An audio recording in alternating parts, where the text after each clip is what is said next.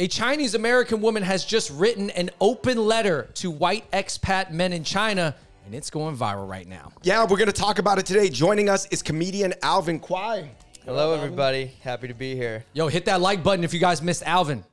Long story short, there's a website called Open Letters to People or Entities Who Are Unlikely to Respond. Kristen Moy, she is a third-generation Cantonese American. Here she is. She wrote an open letter to white expat men that I met while living in China. And long story short, she went in, right? It kind of turned into a rant. She's talking about how they judge her Mandarin because they got better Mandarin than her. They think they can make generalizations about the people and the culture, and they always date women who, you know, like local women and use them as like free tutors. So basically, this went really viral in a lot of online communities because especially obviously amongst ABCs or white people who had lived in China, where she's directly addressing them, right? Yeah, and obviously, like, we've traveled to China. Alvin, I believe you visited China before, so maybe we've come in contact with some of these people, but maybe our experiences have been different because, I don't know, we're dudes. But I want to say that a lot of people are discussing, both some white guys and a lot of Chinese American ABCs are also responding. And a lot of people are like, what is she ultimately mad about? Is she mad about that, I guess, white people won the last 300 years of history, but she needs, I don't know, what is going on in this article? You heard it here first. White people won the last 300 years.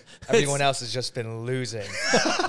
Dude, yeah, I don't know. Well, I mean, I will say she does have some good points. You know, like, it is crazy for a white person to explain what it means to be Asian to, like, a person who's lived it. You know, just because you can speak the language and you know historical facts and the culture, that doesn't mean you know what it feels like to be an Asian person. Yeah, right. That's a good point. And I think this goes along with any race, like, going off their point, like, there are people who have studied your culture more than you. That's true. And you can study things, but at the end of the day, you don't, like, know those things personally. So it just really kind of matters your tone and how you come across, and that can really bother people. But before we continue, guys, I do want to give a shout out to our hot sauce, Smala. You can get it smalasauce.com, made with real truffle, Sichuan peppercorns.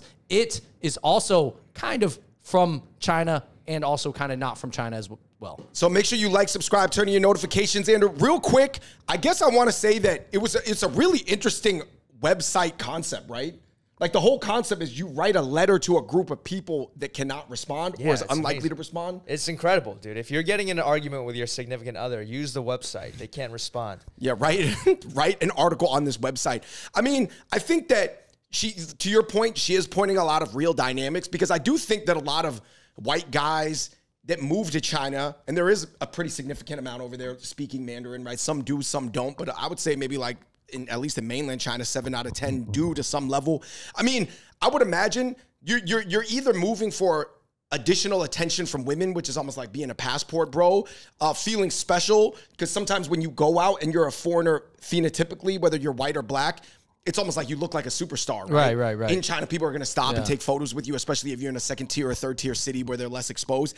And you might just be looking for adventure, right? Those would be the 3 reasons, in my mind, why a white guy would want to move to China and then learn Chinese. Yeah, I think one thing that people have to understand is that a lot of, like, people in China, like the local people, they are very interested in foreigners. Not necessarily like only like attracted to them, but they just find them really interesting. Like, if you listen to Kanye West or Israel Adesanya or any essentially like athletic looking black guy that's ever been to China, they're like, yo, that's crazy. They treated me like a star. They all took pictures with me. We even have a friend, Vince Chang, who's part Chinese, but he's like, looks mostly black. And he's like, gets seen as like, kind of like it's very attention grabbing out there. So what I mean to say is that I think if you're a foreigner, and this applies to foreigner women too, oftentimes just showing up in China, depending on where you're at in the city, you kind of start to feel very special. Dude. And that's going to push you to learn Mandarin more, because you're like, well, if I just learn this language, I get this extra attention and feel like a superstar. All right, let's do it. Dude, Chinese people love it. Just saying basic phrases like ni hao. They're like, oh, what? When did you get your PhD in Chinese? Which, it's annoying because, like, you know, we're all Asian. We're speaking English right now, but no one gives a crap. You know? Right. I can't go down to, like, a Cracker Barrel in the South and be like, hello. And they're like, what? You can speak our language? This is amazing. Like, I wish, dude. I wish I got credit for just being fluent in English. Wait, but so when you, like, step on stage, you do stand-up comedy, like, you don't feel that anybody is impressed Are they surprised that this small immigrant boy has mastered the master's language enough to tell jokes in it and elicit the laughter? First of all, don't call me small, dude. I'm huge, right? Insulting. Yeah, but I feel like I should get an applause break every time I finish a set just because it's like, you did a whole comedy set in English. Yeah. I mean, I think that we're all aware of this dynamic. There's so many videos of a white person or a black person just speaking Mandarin in like New York Chinatown. It's got like 10 million views, right? Obviously, the reverse would get 10 views on the internet. But I guess one other quick thought that I have before we get into the comment section is, can you fault white people for taking advantage of it? You know what I mean? Like if there's this arbitrage to be had and they're this schlubby dude or whatever, and they're not like super elevated or whatever, and then you could feel like Brad Pitt or Tom Cruise or George Clooney when you go overseas and just say like, ni hao, wo shi mei guo ren. Would you do it?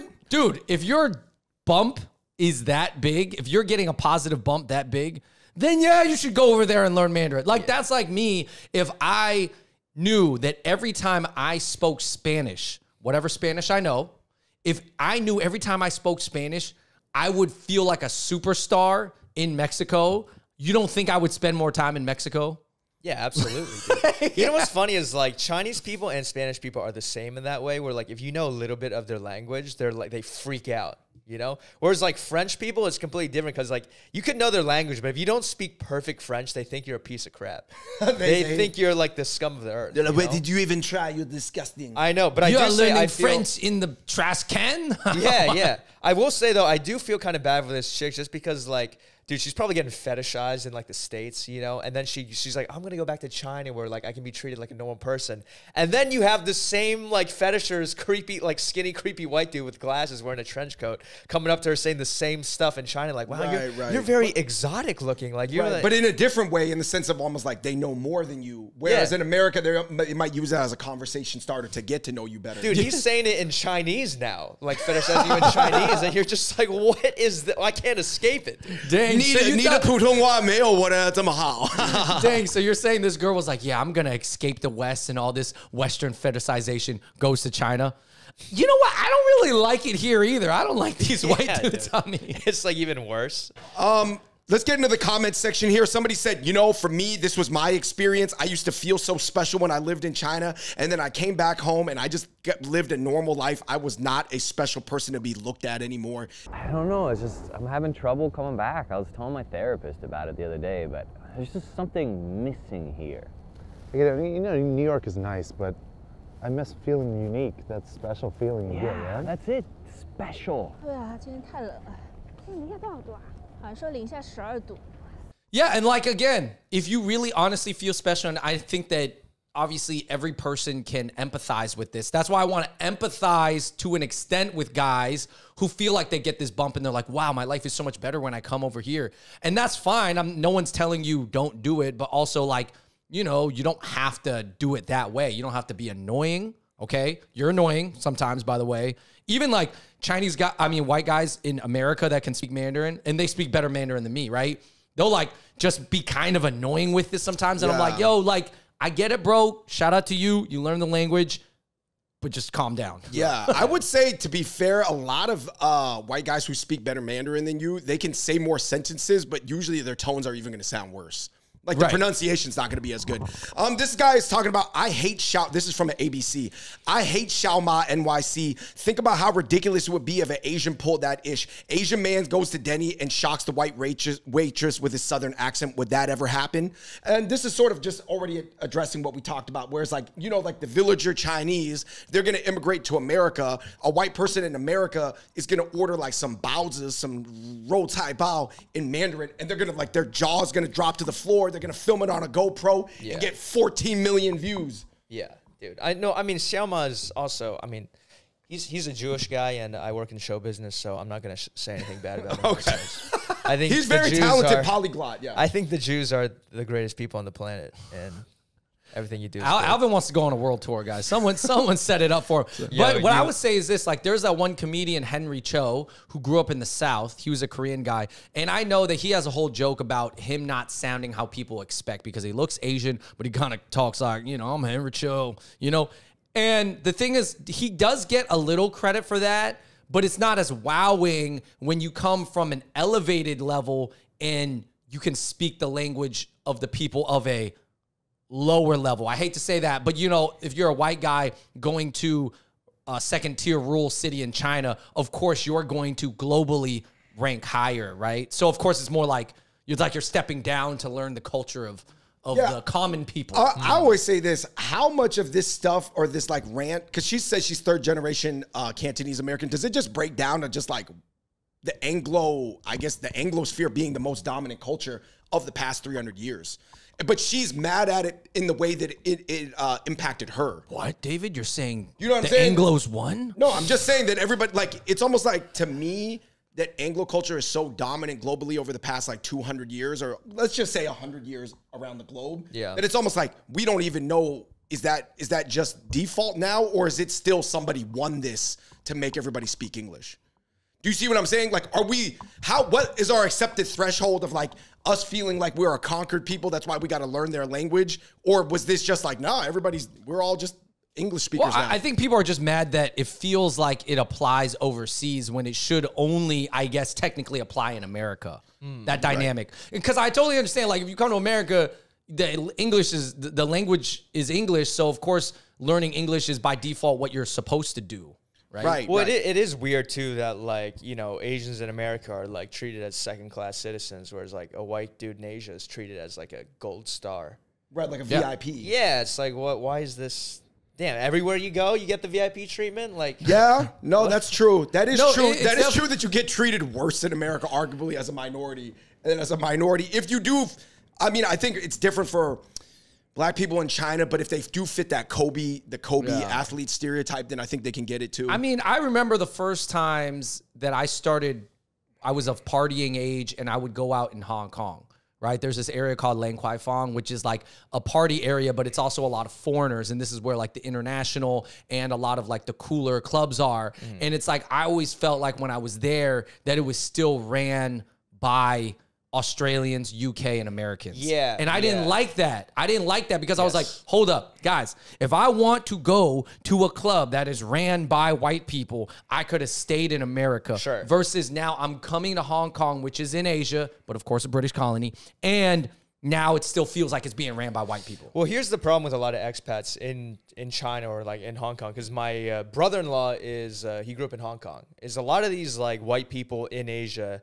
do think they're better than the Asians there, you know? And like them not learning the language is fine. Like you can have your cultural enclave, but don't have a sense of superiority over it. That's ridiculous. Right. That's the key. Yeah. No, for sure. I mean, I knew this dude who worked at an Australian finance firm in Hong Kong, and he said that he would get picked on in Hong Kong in his finance firm for being Asian. Yeah, I'm getting picked on for being Asian in Asia. Yeah. Like that would be the same thing, dude. In schools, like, yeah, kids would like, if you go to international school in Hong Kong, it's like 50% white kids, like 40% like Asian kids, and then 10% like everything else. Like, yeah, you're getting bullied for being Asian. Right. It's like, I can't even be safe in like the motherland. Dude. Yeah. And like we said, I don't know how much responsibility is on the Asians to like boss up too. I don't know. It's tough to say.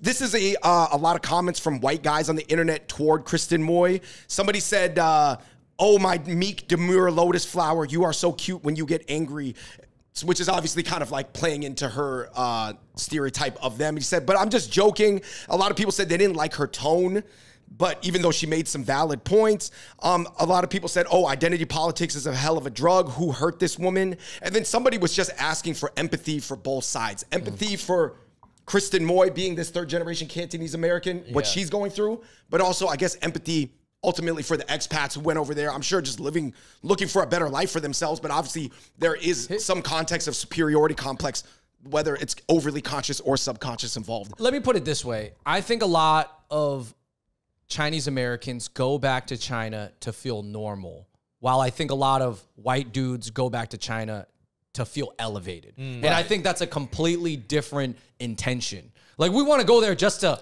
get like equal. Right. Like, and I guess contrast that with immigrants coming to America, which was technically, you know, prior to the last couple of decades, a white country. A lot of immigrants come here just to survive, right? We don't necessarily think we're going to become Scarface of like our respective domain, right? Yeah. Well, that's why people like the Scarface story, right? Because it's like that guy was a Cuban who came and blah, blah. Dude, I also think it's that, well, he called, like, Kakame was joking, calling her a weak, demure flower or whatever. But I do think it's hilarious that, like, there's a stereotype of, like, Asian women being, like, submissive and, like, timid and stuff. It's like, have you ever grown up with an Asian mom? Dude, Asian women are terrifying, dude. I grew up with an Asian mom and an Asian sister who, like, beat the crap out of me when I was a kid.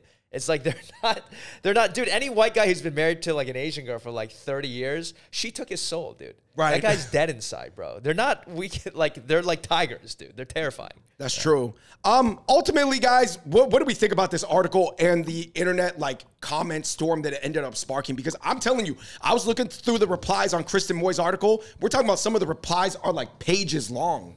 Like, you know what I mean? Like, so obviously, it touched on a nerve. Yeah, I mean, my general takeaway to kind of sum it all up is like, I obviously have more empathy for Chinese Americans, but I do think that if you do go over there and you don't know Chinese, you can expect to have some of these interactions. Like, even if I moved over there as a Chinese American male and my Chinese is not very good, I'd have to struggle and build up my Chinese and learn it over there. And I still might I'm going to encounter a bunch of white dudes who speak better Mandarin than me. Yeah. Right. And I'm just going to have to deal with it. Now, the other part that that she shouldn't be dealing with is obviously the guys still looking at her with the same fetishizing eyes and kind of like stereotyping her like they get to in America, but they just feel like because they're doing it in Asia and they know the Asian language, they're like excused of it. Right. So I just think it's just the intention that they're going over there with. Yeah, like I said, I mean, there's probably going to be a variance realistically. I think, like I said, everybody goes over there probably for adventure, probably to be seen as special, and probably to get women. Maybe number 4th is like some deep Sinophile, like interest in like Qin Shi Huang and stuff like that. But I would say, you know, it's interesting that I think ABC women, especially ones that have been in America for multiple generations, we're all 2nd generation, 1.5 generation. She's 3rd generation. She's going to perceive it even differently than we do, because she's almost going to see it like a liberal white woman being offended by these things. Whereas I feel like Asian guys, we're kind of just like, yeah, it's unfortunate, but that's just what it is. I don't know. Like, I feel like we would see it. There's some level amongst guys of acceptance of this unfortunate power dynamic, whereas she's more like offended by it. Well, you're saying that she feels like she's equal with white guys, so she can talk to them directly and be like, hey, white guys, stop doing this, versus a lot of Asian guys just feel like, yo, that's just the way it is, man, and I don't even care anymore. Yeah, because you can't care, because what are you going to do about it as an Asian guy? Obviously, some Asian guys do talk about it as well on the internet. Right. Alvin, any final thoughts? Yeah, I just think, like, dude, if you're white and you just grew up around white people, and then, like, they try to talk to minority, they act like they're mentally disabled. Like, have you ever seen, like, a white dude who's never been around black people and then talk to a black guy for the first time? It's the cringiest thing ever. They'll be like, hey, well, you know, whatever your name is, like, you like to play basketball? I mean, not that you all like playing basketball, but I mean, no, I'm not saying you're like Kobe, but it's like, dude, just be normal. You can't just be normal. So I almost, like, expect it. You know, you almost have to expect it. Like, if you just mean the whitest person on the planet, even if they speak Chinese, they're going to say something that's mad stupid. Right. More than likely. Because I guess, like, because the Anglosphere is so big and it's like can even reach overseas nowadays, depending, like we're talking about growing up in like Shanghai American school or Hong Kong American school or something like that, where it's almost like a lot of Western people or white people, they never have to break their frame for anybody, but everybody else is always breaking their frame to cater to them. Yeah, you have to know how to cross a cultural bridge. That's a skill, which, like, I feel like if you're a majority in a country, you don't do that much, you know? It's the same thing. It's like white people in America, you know? It's also the same with, like, if you're Chinese in China and, like, you see a black person for the first time and you start touching their hair, it's like, what are you doing? Right. That's just, like, ignorance. It's the same type of ignorance. Also, one other thing is, like, I just feel like when, like, oftentimes I'll just focus on white dudes that learn Mandarin and learn about Chinese culture. They all, like, become Chinese teachers. And I'm like, you're not necessarily a Chinese teacher. You don't got to teach Chinese to everybody. Even me, I don't go around every person that I talk to questioning, yo, how come you don't know this about Asian culture? How you don't know this about Asian American culture? Like, even as an Asian person, that would be annoying. So I'm just saying, it's an annoying thing to do, period. So learn what you can about the culture, learn the language, but you don't have to be annoying about it. Yeah, just be normal. Yeah, just be normal, dude. Just hey, guys, open letter to white expat men in China, just be normal. Yeah. By Alvin Kwai. Yes. I do think that one thing that deserves more examination, and this is my final thought, is like you can be born into an identity that's very difficult to reconcile with the society around you. And you can also be born into an identity that's very easy to reconcile. You know what I mean? Like, for example, being white, or for her, she's a third generation Cantonese American living in Beijing. I could see that being difficult. Yeah. Like, that doesn't sound like a perfect matchup to me right off the bat. You know, if we're talking about MMA or boxing, like styles make fights, it just doesn't sound like an easy thing to reconcile identity with. But anyway, guys, let us know what you think in the comment section below. Check out the links to the article and the